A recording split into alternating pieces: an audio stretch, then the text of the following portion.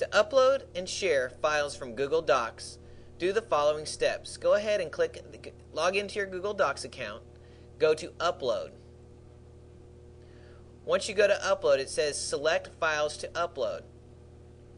At this point, I can do any files. I can do 2 files. I can do 3 files. So say, for example, I'm going to do 2 files. I'm going to do the PDF of touch mouse instructions, and I'm going to do the publisher doc of touch mouse instructions. I'm going to click on Open. Notice it does both of them, and I'm going to click Start Upload. Zips through that real quick. I'm going to go back up to where it says Back to Google Docs.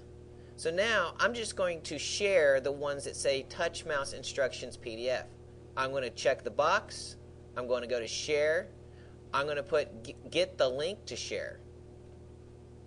Allow anyone with the link to view.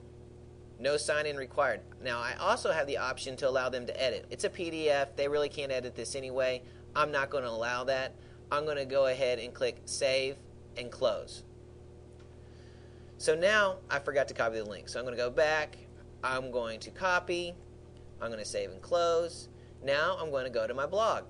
I'm going to put Touch Mouse Instructions. I'm going to highlight it. I'm going to go to the link. I'm going to paste the link. I'm going to click OK. Now I'm going to hit Publish Post. I'm going to hit View Post. And now, when that comes up, I'm going to click on Touch Mouse Instructions. It's going to take me to the PDF.